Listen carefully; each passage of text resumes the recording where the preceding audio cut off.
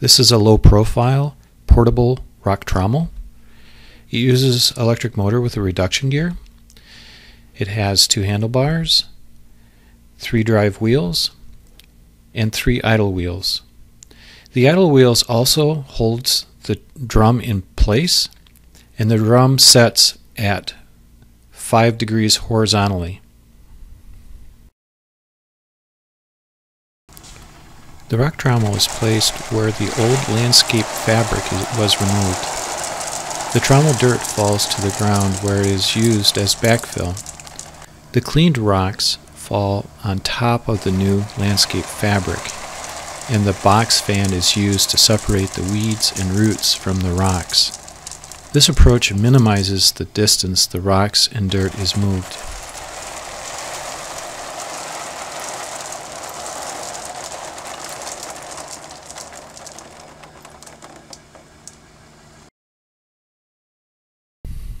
Next we'll go over the tools that I used to build the trommel.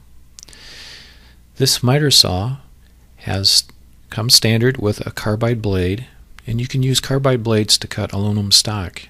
And I'm using aluminum for the braces for the trommel frame. It also has a laser light, which is not showing up here, but it has a laser light that shows where the blade will cut into your lumber or aluminum stock. It also swivels 45 degrees from center, and I have it mounted to a sheet of plywood, so I can just lay it on the ground and use it to cut my wood or aluminum. Here are the other tools I use for the trommel build.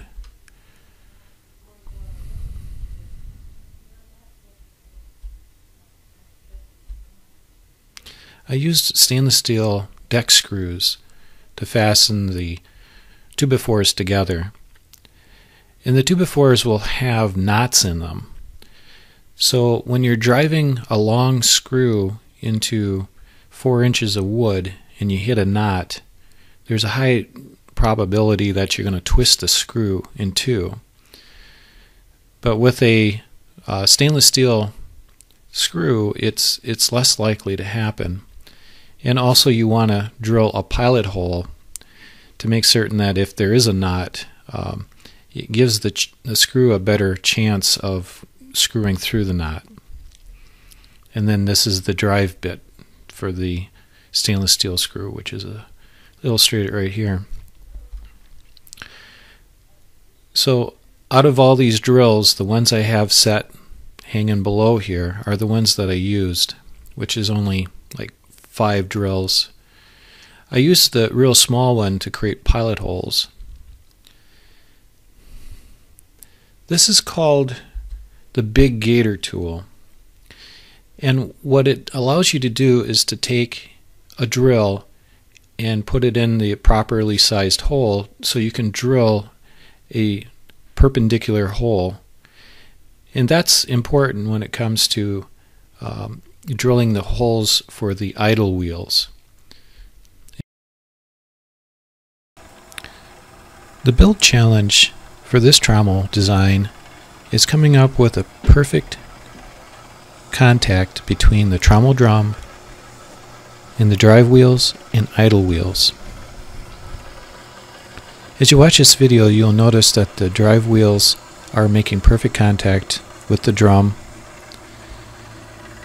as well as the idle wheels are fitting perfectly aligned within the bike rim.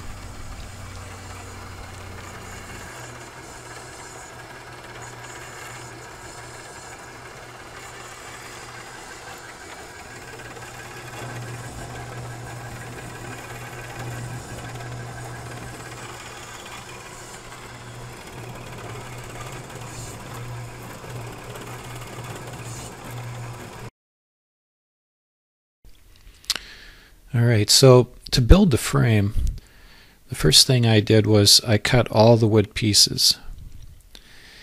And for sets of pieces that require the 55-degree angle, for instance, like over here where the pillow bearing mounts to the 2x4, I would make all those angle cuts at the same time to ensure that these cuts are the same, as well as the cuts for the idle wheel. So then to show you how we made those cuts, the miter saw is only able to cut a 45-degree angle from center. To get the extra 10 degrees, we would first make a 10-degree wedge. And you do that by setting your table saw 10 degrees and place your 2x4 in there to make a 10-degree wedge. One of the things you got to be mindful of is when you place the wedge on the miter saw, you have to make certain that your 2x4 is not going to be hitting the side of the miter saw. So you have to move the wedge in closer to the blade if that is the case. So once you set your miter saw to 45 degrees plus the 10-degree wedge, that will give you your 55-degree angle cut. To ensure the trommel frame has good contact points with the trommel drum, these three assemblies must be put together using a fixture like this, which holds the vertical and the horizontal pieces square to each other. It also provides the means to drill the idle wheel hole from the back side. You'll notice we use duct tape as a shim to make certain that this piece is square to this edge of the plywood. Once you've completed the three assemblies, which we mount the drive wheels and idle wheels to, you notice that the input side of the trommel and the output side of the trommel, the dimensions are the same. When we complete the build, what we'll do is we'll use a skill saw to cut the ends off from the output side. That will give the trommel drum a 5-degree slope towards the output side. But during the build process, it makes it easier to assemble if both the input and output assemblies are the same length.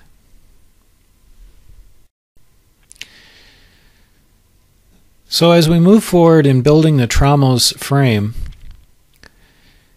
we're taking the two outer assemblies and we're holding them temporarily with a piece of plywood, which was our fixture's plywood. And we're making certain that the distances which mounts the pillow bearings and the idle wheels, we're paying particular attention that these distances are correct. And we do that by making certain that the assembly is squared to the plywood. And I happen to be working on a slab concrete that was also level. And since it is level, then if I use a level to level my assemblies, then that ensures that the frame will be put together and it'll be square. I'm using these temporary metal angle irons to help temporarily hold the horizontal part of the frame, which this outer leftmost part is the handlebar. And then I flip the frame upside down to put in the middle assembly.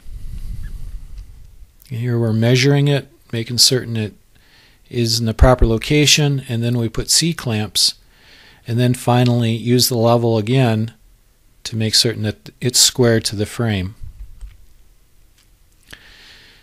So I flip the frame right side, and we're starting to mount the pillow bearing, drive shaft, and drive wheel. And this is the angle iron. Well, it's not iron, it's aluminum, angle aluminum.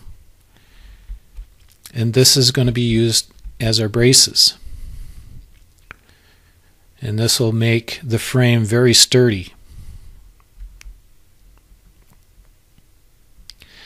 You'll notice that we're using a threaded rod to mount the idle wheel, and on both sides of the wheel we have hex nuts, and this allows us to position that idle wheel precisely by loosening and tightening one side or the other of the idle wheel.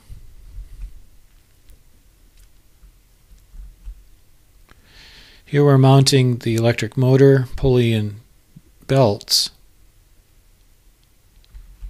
You'll notice that the drive pulley is a little bit too big for it to be mounted, for the motor to be mounted directly to the 2x6. So I used a skill saw to create a little recess to provide more room for the pulley.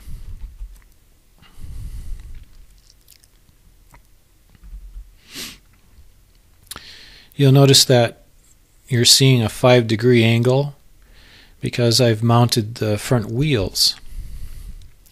So I had to cut the length a little shorter here to provide that 5 degrees. And then I used the big gator tool to drill the hole through the 2x4 for the shaft, or the wheel axle.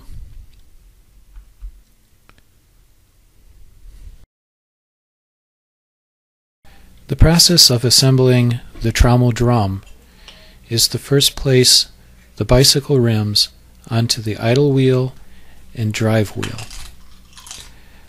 I also placed the inner tube hole directly above the drive wheel for all 3 rims. This made it easier to align the rims when they're being attached to the hardware cloth. So to get started, you'd place your hardware cloth on top of your 3 rims, and then start the process of attaching the hardware cloth to the 3 rims using your nylon tie straps.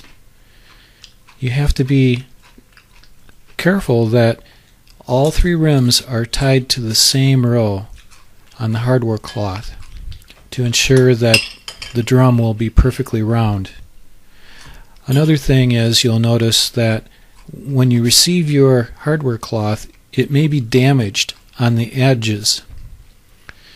So you may want to move in a few rows so what you're attaching to the rim is perfectly straight. And you'll notice here how it's bent up. So as you begin the process of tying the hardware cloth to the rims, you're going to be using your drive wheels to rotate the rim up to the next available spoke hole so you can secure it on the upper side of the idle wheel.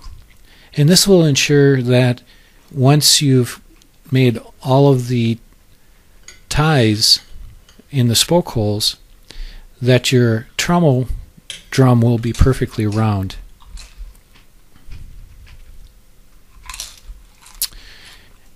And this is a close-up view to show the tie strap wrapping around the vertical wire. And you'll also notice that the horizontal wires are on the inside of the drum. This causes the rocks to tumble. Cross section would look like for the bike rim. And you can see the tie strap comes around the vertical wire and it's pulled back through. I'm using a 1/2-inch square hardware cloth. The final piece to the trommel drum is providing the idle wheels protection from the dirt.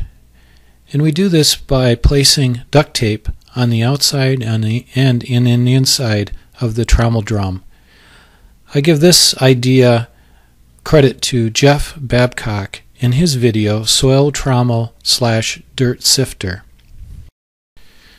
But even with this protection, it's not enough to stop all the dirt from making it to the idle wheel. So one additional piece I put on the trommel is little plastic barriers. And this is a better close-up view. So it's like a little plastic ridge that hugs close to the trommel wheel that provide a barrier between the idle wheel and the dirt. If you would like to learn more about the rock washer and the rock trommel, then please click the link above to see the next video. Thank you for watching.